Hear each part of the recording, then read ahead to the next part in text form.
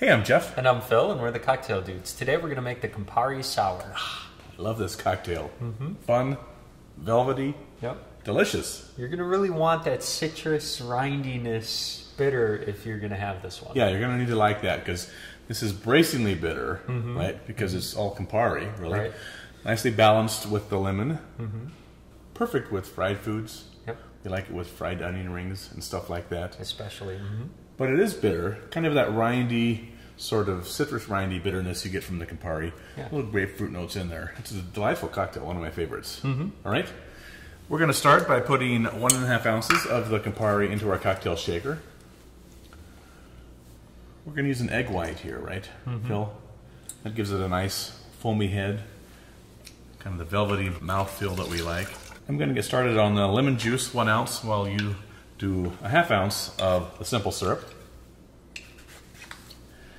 Now, if this is too bitter for you, then you can cut it a little bit with the Aperol, right? You want to keep the ratio the same. You want to have 1.5 ounces total, but you can do 3/4 ounces of the Campari and 3/4 ounces of the Aperol. That's fine too. Here's 1 ounce of lemon juice. Thank you.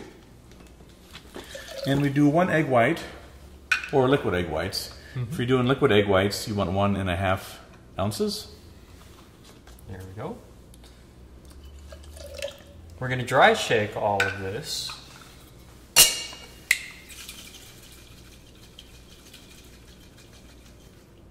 Making sure to burp it. Right?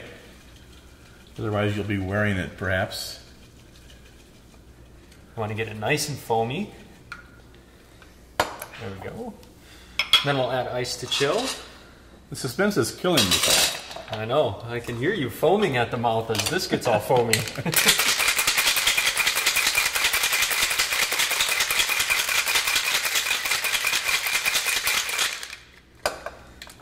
Then we're going to double strain this into our glass.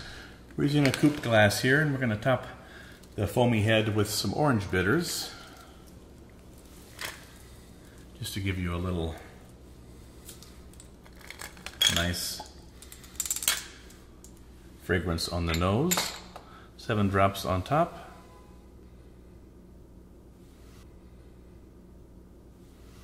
And then you can leave it like that or pull your toothpick through it to make little designs like we were a barista or something, right, Phil? Right. And here you have your delicious, delightful Campari Sour. Enjoy. Cheers.